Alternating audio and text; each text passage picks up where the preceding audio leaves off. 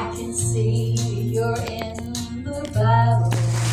Yes, the war still rages on. You don't have to be defeated, though you're struggling to hold on. Oh, my brother, my sister, I am here to stand with you.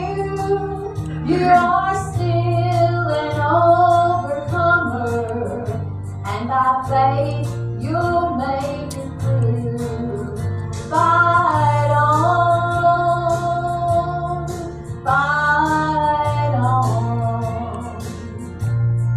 Through the darkest night, when hope seems nearly gone,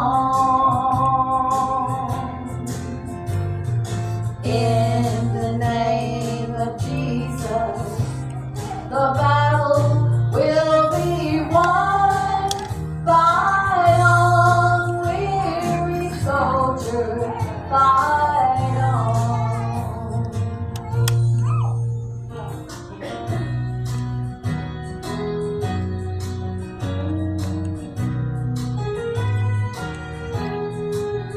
There's a kingdom in the making, so keep holding to your sword, for your weapons are so mighty through the Spirit of the Lord. Oh, be strong and take courage, 'cause He will never let you fall. In the morning light of victory, you'll say it was worth it all. Fight on, fight on. Through the darkest night, when hope seems nearly gone, in the name of Jesus, the battle will be won. Fight on, weary soldier, fight on. Fight on, fight on.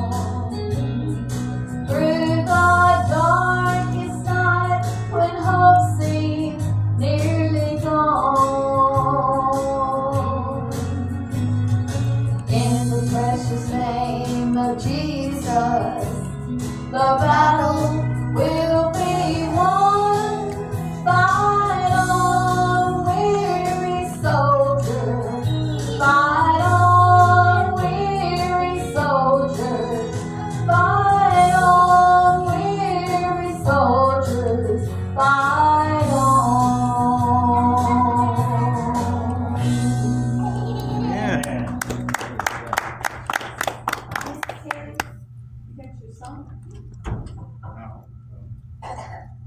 He don't want to sing this morning.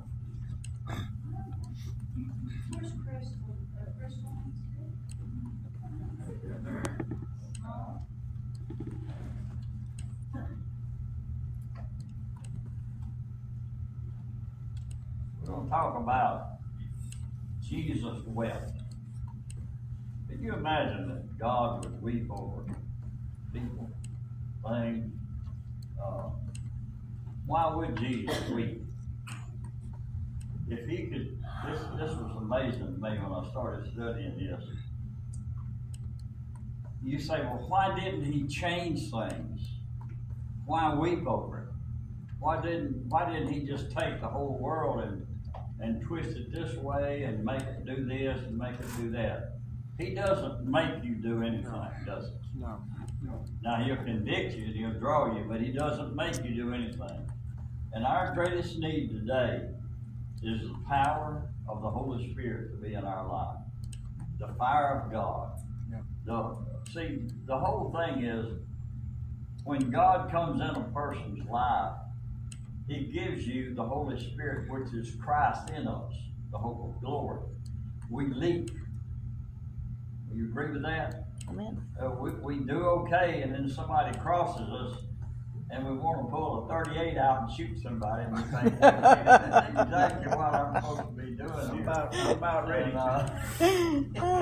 So we think, well, I shouldn't do that. Okay, Lord, I'm sorry. And let me tell you something. God, the wonderful thing about the Lord is, all you have to do is go to the Lord when you fail and say, Lord, I'm sorry. I repent of that, and I won't have. Aren't you glad that as a child of God, God does that in your life? How He says is, you come to me. And I mean, each one of us pull things and do things and think things that shouldn't be in our minds and shouldn't be in our hearts. And a lot of times it's because we're not really listening to God, and we get caught up in this world. And but go to Luke chapter 19, if you have a Bible.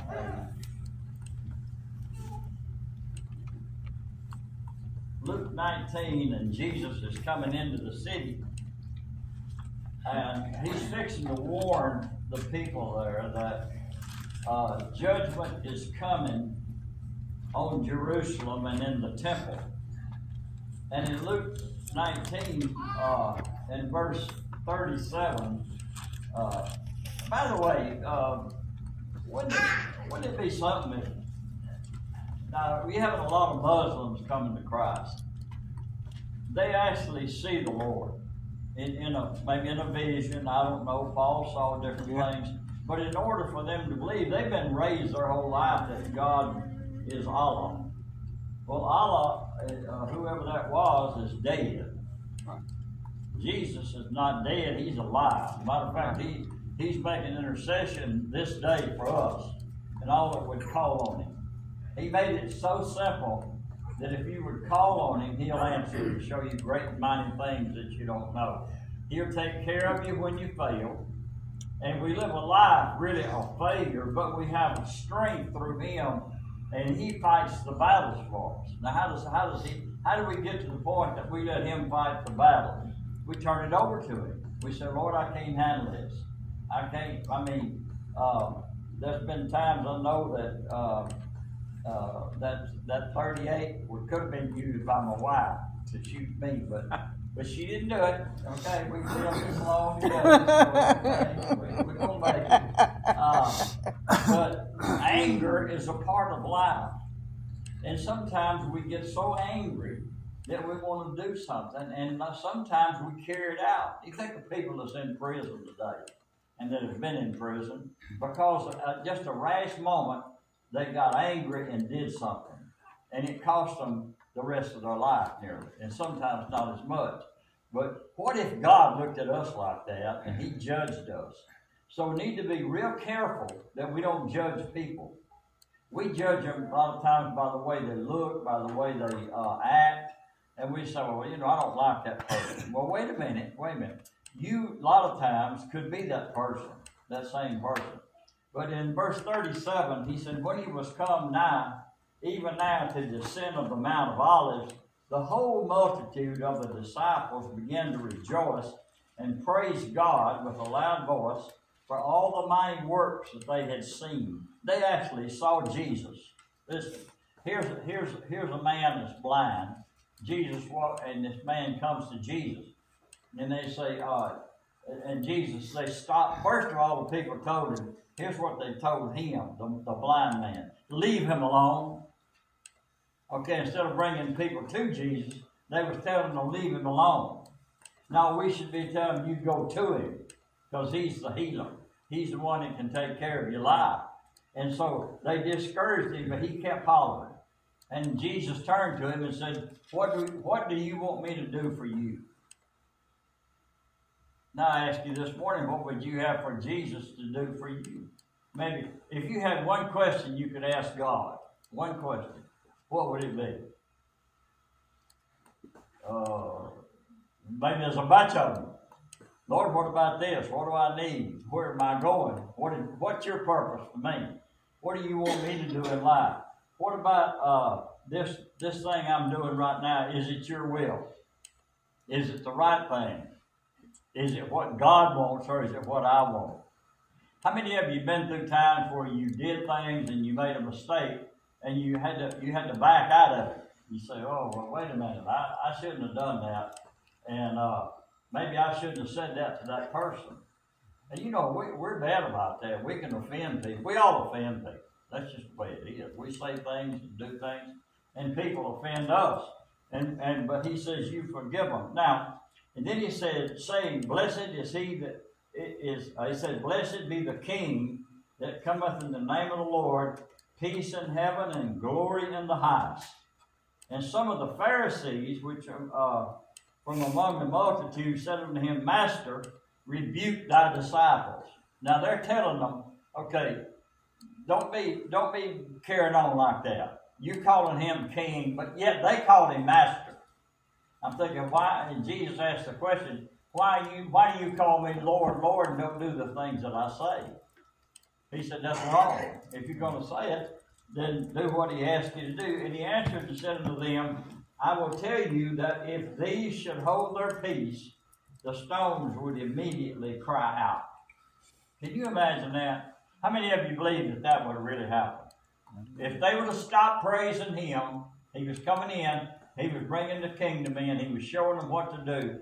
If they would not have said anything, the rocks would have been praising him. By the way, where did that rock come from that followed them through the wilderness? That rock, that water come out of that rock. You say, how in the world did that happen? I don't know. There's so many things that we don't know. But I was studying, and this guy was talking about how many, you know how fast the earth is turning right now? Like 1,000 miles an hour. Yeah. It's turning. What are we doing? Able to walk around? Huh? You say, how does somebody do that? How does God take care of us? Okay, what about the sun? You know how many Earths could go in the sun? There are, I guess, hundreds and thousands of Earths could go in the sun. What keeps the sun burning? Say, God. God. That's the only one it could. And I mean, what keeps the sun in its place? God does. But here's the thing that he doesn't control and make us do. He does not make us serve him. Now, he's fixing to give these people a choice. He's fixing to tell them something. And blessed is he. Then he said, and he answered and said, and when he was come, verse 41, near, and he beheld the city, and what did he do? Wept. He wept over it. Why did he weep over it? Why didn't he just say, "Hey, you bunch of rebels"? No, he wept over it. What about us? Okay, my question was, Lord, okay, if you're going to weep over something, why don't you go down and change it? You're God. We're talking about Jesus can do anything. Right. Why don't you make these people serve you? He wasn't going to do it. You know why? Because he chooses the people that are rejects. Amen. That's what we are. You put it any way you want to, but he chooses the rejects. We have an intellectual group today. We have a lot of young people that are really smart. I'm serious. The people of today, our young people, have been brought up with so many things. And when they played with toys, we played with a slinky, and they play with computers. I mean, they're doing stuff, and if you want to really know how to fix something on a computer or anything, just get a 7-year-old. They can take it and they can do stuff, and you wonder, how in the world did they learn to do that? Because we can't do that. See, we were brought up. We had a nail drove in a little wheel that come off a lawnmower, and we had a stick on it, and we rolled it around. That was the extent of ours. And then we got a bicycle. Well, imagine that. Well, you talking about cool? We stripped that bicycle down, took everything off of it that could take off of it, and we would ride that thing everywhere. We'd run it up trees. Jump ditches, jump culverts, that's it. I mean, we would just twist handlebars, twist them back together. If there was a pond, we was in it. That's right. And then Dad raised watermelons, and we'd take the watermelons and throw them out in there and cool them off, and then we would eat them. And Dad said, "No, you boys don't be eating them watermelons now." He said, "I poisoned one of them." Uh-oh. I know sure as the world we did that this poison. We better quit this. But God, listen, we have improved, but have we improved to the point that we don't need God? And these people are saying, we don't need you. And he said, if thou hadst known, now listen to verse 42, if thou hadst known, even thou at the least in this thy day, the things which belong unto thy peace, that's an exclamation mark, but now they are hid from thine eyes. Now notice what he's telling them. You've missed Jesus. You've got all these things. You've got your education. You've got your smartness. You've got your way of doing things. You were raised a Jew. You came from Abraham's seed. You were real knowledgeable. You ran the temple. You did all these things. But he said, you missed the real thing.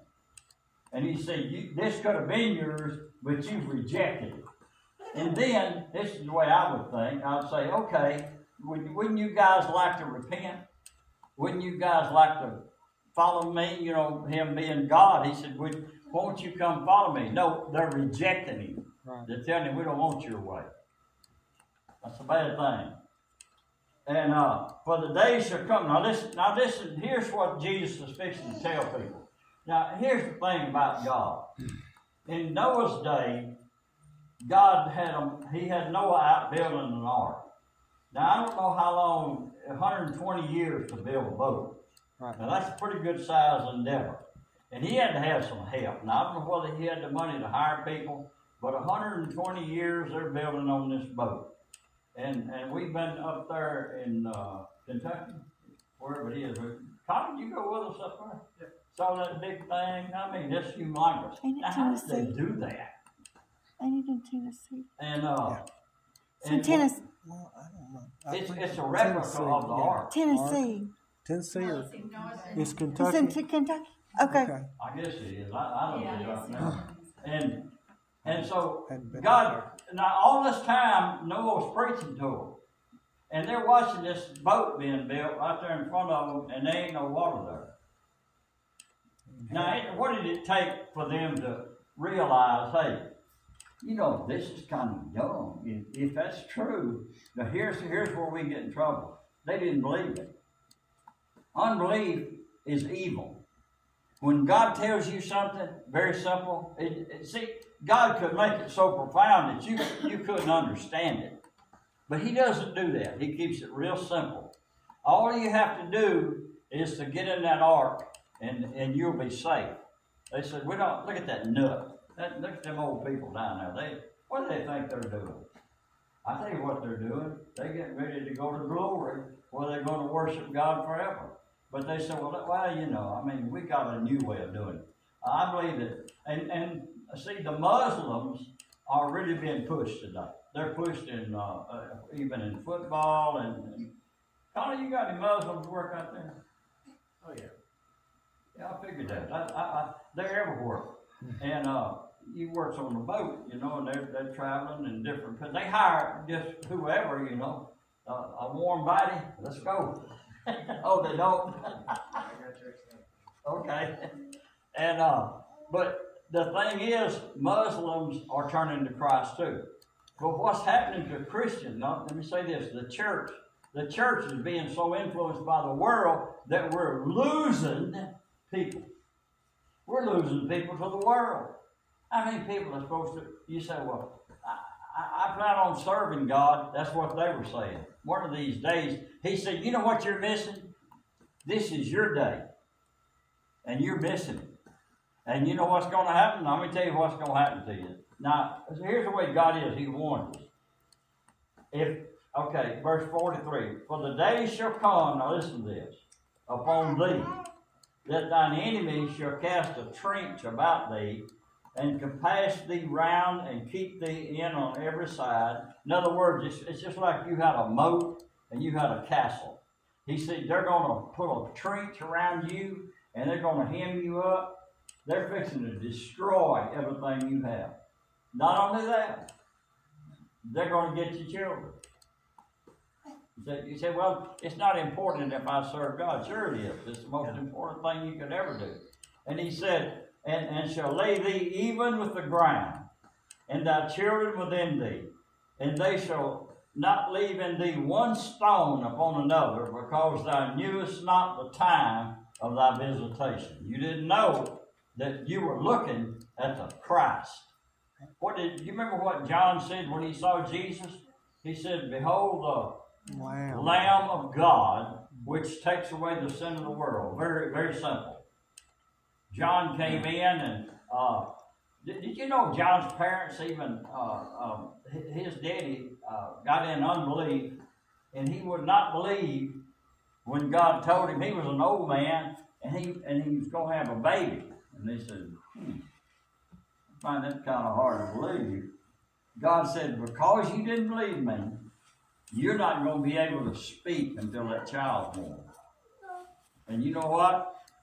When he was born, he said, what are you going to call him? He said, John. That's right. That's what God told him to start with. God knows. You see how he knows everything that we do? And when we walk in unbelief, we get in trouble. Every time. God will tell us to do something. We say, well, you know, I don't know. I think about a lot of times I made decisions when I thought I was right, but I was wrong. But God will show you. God will direct you, and he won't condemn you. He'll say, okay, come on, I'm going to teach you something. I want to show you something. He said, Peter, let me tell you what you're going to do. What am I going to do, Lord? He said, I would never leave you. He said, you go deny you even know me. No, wait a minute. The rest of them might, but not me. You talking to the man now. I mean, I'm the Apostle Peter. I'm the leader, you know. And he said, okay. You go ahead. You didn't believe me. But he said after he denied him 3 times, he said there's going to be a bird there, an old rooster, and he's going to crow. He said, and you know, Peter, he ain't believing this. He said, nah, sure as good as not. There ain't going to be no rooster there. And so he denies him 3 times, and from a little woman, he says, you one of them, aren't you? He said, no, I ain't one of them. Now, wait a minute, he's thinking, that ain't good. So they say, your speech betrays you, so he starts cussing. You say, Peter, what are you doing? And then about the 3rd time, somebody said something to him, what he hears in the background, he said, uh-oh, I done messed up. And what does he have to do now? He said, well, you know Jesus is going to condemn you. He didn't do any such a thing. See what I'm saying? All he had to do as a child of God is go and say, Lord, I'm sorry. You know, the main thing, first thing, make sure you're a child of God, right? Right. If you're not a child of God, you can go to God all you want to. He ain't listening. But you give your heart to him, he'll do everything under the sun. He'll take care of you. He'll bless you. He'll bless your future. He'll bless your life. He'll bless your children. He'll bless your grandchildren. He'll bless you all the way down. You just do one thing, and that's just say yes to Jesus. And that's all they had to do. He said, I'm right here looking at you. And he said, you don't know the day of your visitation. Are we waiting to do something for God? He's already called us. He's given us the Holy Spirit. You say, well, I wish I had the Holy Spirit. He said, ask him. He said, you want the true riches in life? And that's, listen, when we came up, I don't know if y'all remember this, Jimmy, in the Baptist churches, did they preach about the Holy Spirit very much when you were young? Not a whole lot. I didn't know anything about the Holy Spirit. I mean, I heard about it, but all I heard was Pentecostal and, you know, and they jumped benches and all this other stuff, and they did this stuff, and we wasn't going to have nothing to do with that, you know, and then they had tent meetings and this and that. But I didn't know, and when the Holy Spirit came in my life, I thought, wow, I did not know that this existed. And let me tell you what the Holy Spirit is. That's the love of God. Amazing. A love. It's amazing that he would do that to an individual. God in heaven can reach down his son, make an intercession for you, and you can call on him and protect not only you, He'll protect your children, your grandchildren, and your whole family and take you all the way through. He was just trying to get them. Now, he was up here weeping over them. And you say, Lord, do something. Don't. I mean, that's what he is doing. He's weeping. Turn to Hebrews chapter 5, and I want you to look at this verse. Aren't you glad he wept for you? Amen. Aren't you glad he went to the cross? And that's what we look at here in Hebrews 5.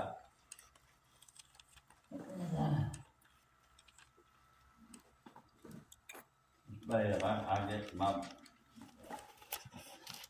Sometimes I forget which direction to go in.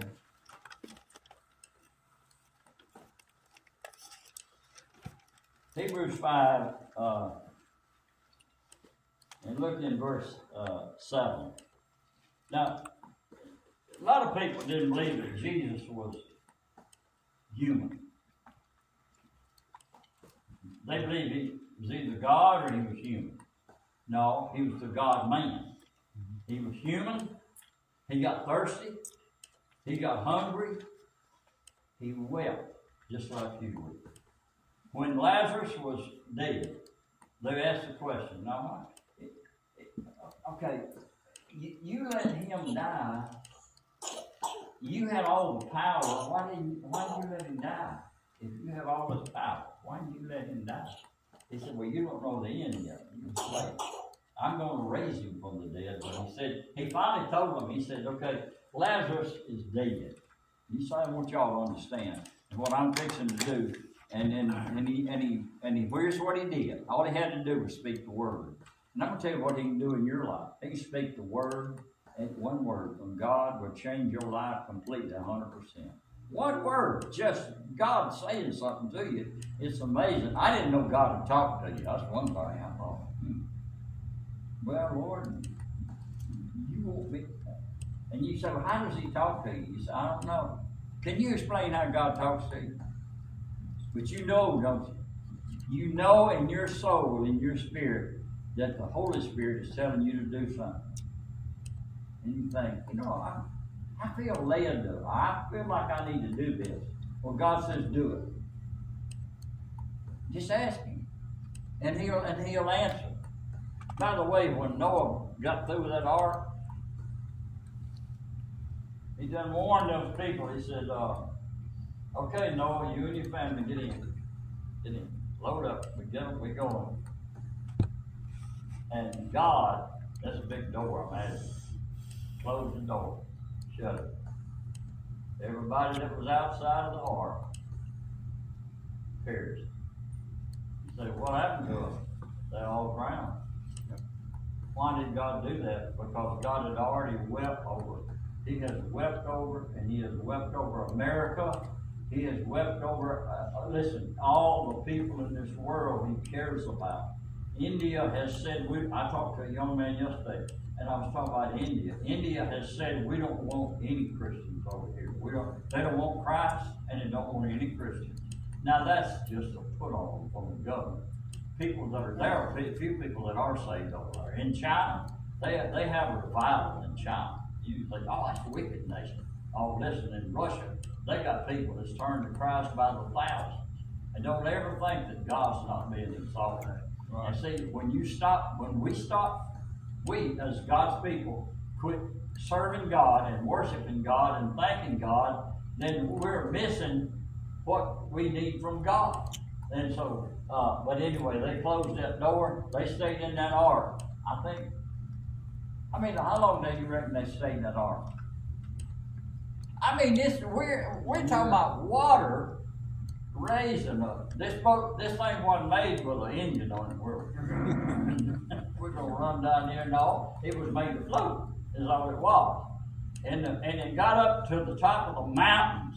You say, how do you know that? Because the seashells is up on the mountains. You say, I wonder how they got up there. Well, I'll tell you how they got up there. Because God said, I'm going to cover this earth with water. And that's what he did. You say, the whole earth, the whole earth. You say, only God can do that. You say, I believe it or not. Unbelief will get you in trouble. You say, I believe God did it. You say, I don't know how he did it, but he did it, right?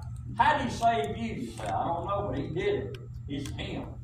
And all we can brag on is him. And then he said in Hebrews verse 7, who in the days of his flesh, when he had offered up prayers, now listen, and supplications with strong, what's that word? Cries and tears unto him that was able to save him from death, and was heard in that he feared. Now, let me say something. I don't care how dedicated you are to Christ, and I don't care how long you've lived on this earth. Death scares us. I mean, I'm not afraid to die. If I die, you know, it's just on the other side. How you might die. That's right. That's it. The pain. And I'm thinking, but now, we all got this little doubt, you know, you think, Lord, I am right. No, you say, no, wait a minute, Lord, I ain't lived a good life. And you say, what about when since you've been saved, you've been perfect, right? No, matter of fact, I don't know. I think I probably did worse then a lot of times. I mean, I've done stuff and said stuff and acted up and done this, but God had to show me what a wicked person I was. And he'll do that, won't he? He'll say, okay, we need to straighten up, but I forgive you. And I said, well, thank you, Lord. You know why they was praising God? Because they knew they was forgiven. And I'm so glad God's on our side. He wept, but he was saved from death and was heard in that he feared. Now listen to verse 8. Though he were a son, S-O-N, yet learned he obedience by the things which he suffered. Now, if you don't get that down, if you don't get that in life that you're going to suffer, you're going to be a miserable person because you're going to suffer. If you live on this earth, you're going to suffer. When you get old, you're going to hurt. When you go through things, people are going to hurt you. When you go through life, a lot of times, you know, you're going to go through a lot of problems, right? Amen? Amen. Amen. You take one woman, one man, put them together, one woman. This woman is going over this direction, and the man is going over that direction, and the twain shall never meet. And you think, why don't she understand me? Well, why don't he understand me? Why do men do that? And you think, I don't know. And listen, if you could write that book, I've said this, if you write that book, you could be a billionaire. If all you got to do is explain women. Really? Really? Really? If you really... My wrinkles fixing to show. Oh, you can write it then. That's what Wayne says. My forehead wrinkles when... See, he's figured that out. Yeah. And he's still trying to please you, but it don't work. No. Okay. You don't go that way. No. No. Okay, here's the thing. And this is the way it is. They'll never work together. It'll always be a controversy, and there'll always be trouble. You're going to suffer. You say, what? Listen, how would you like to have been Sarah? Abraham is in, you know what he lived in? Tent. A what now? Tent. A tent. Now, here's Sarah. She's having babies, and she's old, and they waited 40 years for a child that God promised them. They have a baby, but he's already been with his handmaid, and they've had a child because Sarah said, why don't you go with I can't have children. Why don't you just have sex with You say, what'd she say? You talking about, wait a minute, what did she say? You say, you what? Now, Abraham, what did he do? You say, well, he was real sad. You say, no, he wasn't sad. He just said, okay, she said it was all right, so I'm going to do it. Now, did that make any sense to anybody? And it was a disobedience to God, and that child is the reason we have Muslims today. That's what they're following, is they follow the handmaid, and the son was Ishmael. And so, what a mess. You see what I'm talking about? It won't ever change until we get up yonder. And I don't care how hard you try. I don't care what you buy a woman or buy a man or whatever toys we get, or whatever it is in life, the only time you're going to be complete and fulfilled is the day that you go up yonder and be with Jesus. You're going to say, that's what I've been looking for all this time. You can look down here, you can look for all these things that will make you happy, and God wants you. Listen, I don't mean that God don't want you happy down here and encourage and have joy. God will give you joy, and He'll work things out. There'll be things that God, prayer works, but, well, men are hard-headed. A little bit. And we don't get it. Now, you can fight it all you want to, but we don't understand one another. What, Jesse, what did you say that book was? Men are from Mars, women are from Venus. Okay. Right, that's it. It's already been written. Yeah. That's it. Oh, it don't, it helps some, but it don't give you the blueprint. So that means you've read the book. A couple of times. A couple times. But if Jesus suffered perfect, don't think you're not going to suffer. And there's going to be times that you're not going to be able to stand it. There's little times. And you that have been divorced and went through all these other things in life, that's going to happen. Yeah. I'm just telling you. You say, well, that won't never happen to me. Don't say that, because life is full of bumps. And but God will be with you. And we need the Lord to help us to get through these things. Right. Right? Right. And I'm going to tell you something. The thing that I hate in this verse, that where Jesus was talking about, was the fact that He said you'll lose your children. The best thing you could ever do is raise your children for God. Keep them on the gospel. And be filled with the Spirit of God. Listen, folks, we need the Spirit of God. And I'm going to tell you what, you go out there on these jobs, David, and you try to deal with people out there, and you deal with life. You deal with people cussing all the time and using God's name in vain. It grows in your head. You know, you hear this stuff. And so the first thing I would try to do on the job was talk about Jesus. And then that was, that guy's a preacher, don't be silly. You know, stuff like that. And some of them don't say it anyway. You know what I mean? Yeah. They just gonna do it just to spite you. Yeah.